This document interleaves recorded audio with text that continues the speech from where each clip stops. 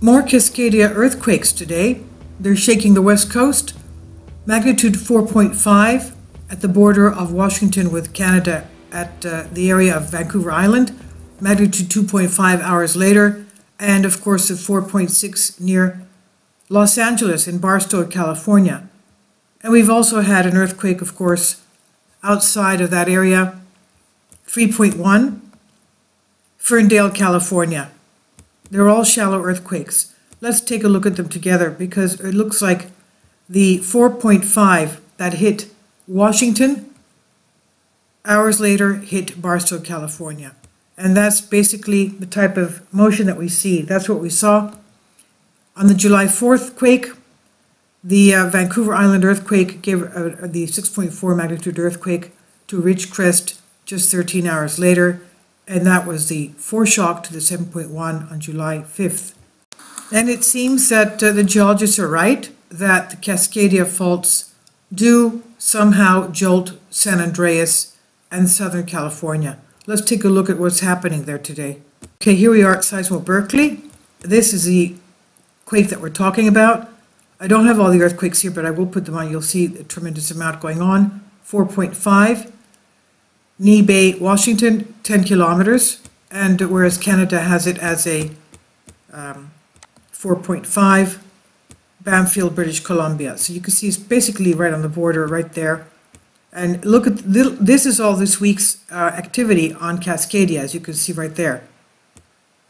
Now going back to the U.S. map, this is our Barstow area right there. The details there.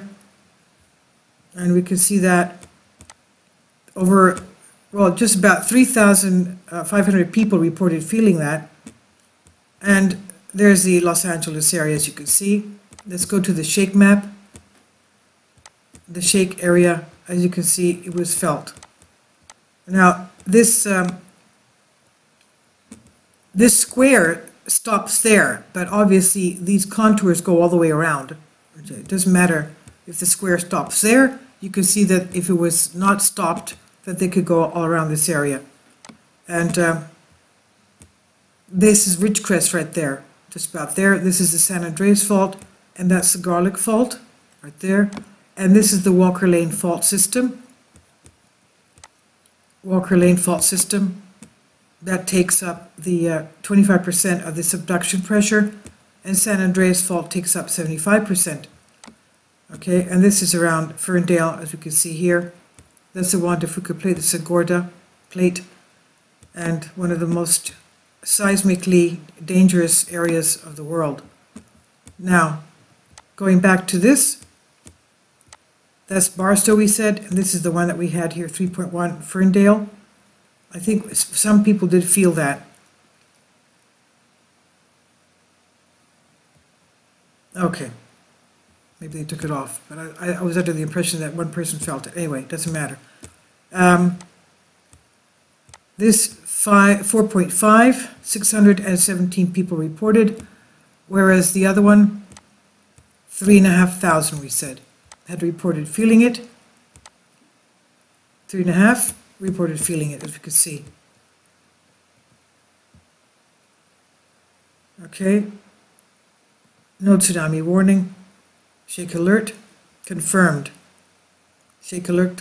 So they did. A lot of people have that Shake Alert app so that they can be notified when they do have a strong quake coming in.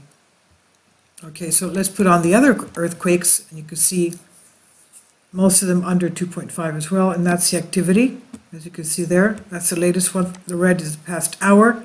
Searles Valley, that's the Costa Volcanic Field, that's Ridgecrest, as we can see. The Cascadia, PNSN report, Cascadia subduction zone, is a megathrust fault, and it's 1,000 kilometers long, dipping fault that stretches from northern Vancouver, here it is right there. That's where we had the Bella Bella earthquake, on 13 hours before the July 4th morning earthquake. 13 hours later, we had it hit in Ridgecrest with a 6.4 magnitude, and the day later, the 7.1 in Ridgecrest. Okay, it stretches from northern Vancouver Island, right here, to Cape Mendocino, California, and that's where we had the Ferndale earthquake right there, okay? Right there, and you can see the fault line right there. And basically, it separates the Juan de Fuca plate, that's it right here, and North America plates. The new Juan de Fuca plate is created offshore along the Juan de Fuca ridge, and the Juan de Fuca plate moves towards and eventually is shoved beneath the continental, as you can see the arrows going there, North American plate. Okay, now I'll keep on reading as you watch the map. At depths shallower than 30 kilometers or so, the Cascadia subduction zone, CSZ, is locked by friction while strain slowly builds up as the subduction forces act until the fault's frictional strength is exceeded and the rocks split past each other along the fault in a megathrust earthquake. And that's why they're warning us. They're expecting, that's why everyone is told to get their Shake app to be warned. And it'll give you a couple of seconds to take cover because of these megathrusts. We just saw what happened in Turkey. Turkey had, it's amazing, the earthquake, it's pulverized. It has pulverized the buildings. Look at this. This started last night, and you'll see some where is it? I just saw one with the, look at this. Look at this. Look at this. This has to be torn down. These buildings, most of these buildings have to be torn down, as you can see. Pulverized cement. They were so strong. Pulverized cement. And they're still, look at this. This is non-existent. Very bad situation. So that's what happens. And that was a 6.9 downgraded to a 6.7. And that going on with this Cascadia earthquake zone. So the rocks slip past each other along the fault in a megathrust earthquake. The fault's frictional properties change with depth such that immediately below the locked part is a strip, the transition zone, that slides in slow slip events. The slow slip events and tremor observations. Okay, slow slip episodes affect southern British Columbia and northern Washington. That's where we've had our quakes today. Have been occurring every 14 months or so since at least the 1990s. The PNSN monitors the non-volcanic tremor associated with slow slip and has deployed additional seismometers from time to time to record expected tremor events to gain insight into the process and into the stresses that eventually will lead to the region's next major earthquake. Any different techniques are used in the study phenomena. Okay, so that's what the slow slip events. Okay, they slip a few centimeters every dozen months or so, and this reveals the plate boundary stresses there, but adds to the stress on the locked part of the fault. Below the transition zone, geodetic evidence suggests that the fault slides continuously and silently at long-term plate slip rates. From its surface trace offshore to a depth of possibly 5 kilometers, all remote from land, observations are few, and it remains unknown whether the fault is stuck or slipping silently. Now, great subduction zone earthquakes are the largest earthquakes in the world and are the only source zones that can produce earthquakes greater than 8.5 magnitude. The Cascadia subduction zone has produced magnitude 9 or greater earthquakes in the past and undoubtedly will in the future. So that's their description. The last known megathrust earthquake in the Northwest was January 1700, just over 300 years ago. Geological evidence indicates that such great earthquakes have occurred at least 7 times in the last 3,500 years. Geological evidence indicates that such great 500 years and return interval of 400 to 600 years. To learn more about the history of Cascadia, you can read the land level changes and turbidites. The turbidites are the cores that they found. They dug and got some sediment cores. There we go. Look at that, and they can see what happened.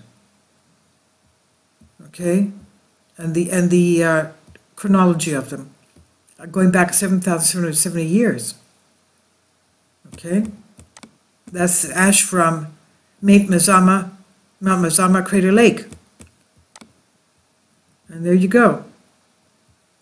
So, going back to this, the sediments is what they examined. Okay, the turbidites created by the Cascadia Subduction Zone earthquakes. And for more about Cascadia Subduction Zone, you go to USGS webpage discussing this. The CSZ may be unique among the world's subduction zones in that it produces very few, if any, earthquakes unambiguously on the plate interface, and coupled with evident occurrence of great megathrust earthquakes, the CSZ must be much more strongly locked than other subduction faults. The geologic evidence has led to different interpretations, moreover, about whether the entire Cascadia subduction zone always ruptures in great magnitude 9 earthquakes, or whether smaller, magnitude 8 or 8.5 sized events also can break parts of the zone in between the fault rupture events. The magnitude 9 project, a University of Washington-based research group, has been producing research on Cascadia subduction zone hazards and effects of large earthquakes in the Pacific Northwest since 2015. And, okay, well, we read basically if you want, you can go to this as well. Here they have a beautiful map showing these things. Okay, and the depth, kilometers to Benioff zone. Vancouver, Oregon profile, Vancouver profile. Two contrasting models of lithospheric structure. Okay, look at that, it's amazing. All right, so I'll leave links below for you for this, and all of you who are there, please be very careful, because these are not small quakes, they're getting bigger now. Okay, thank you for your support.